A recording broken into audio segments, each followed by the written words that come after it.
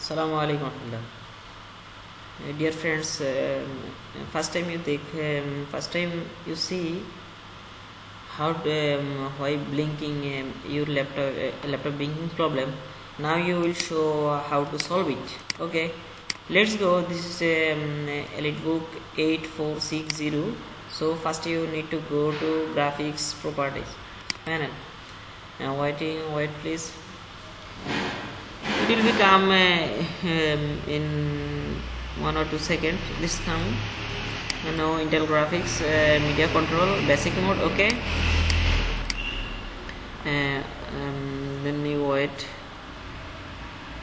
Okay, now color refresh rate 60 Hz. No, let's change only 40 Hz. Okay, now it's solved.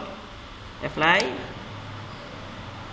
Okay, I think it's not be problem more to your PC. Thank you friends.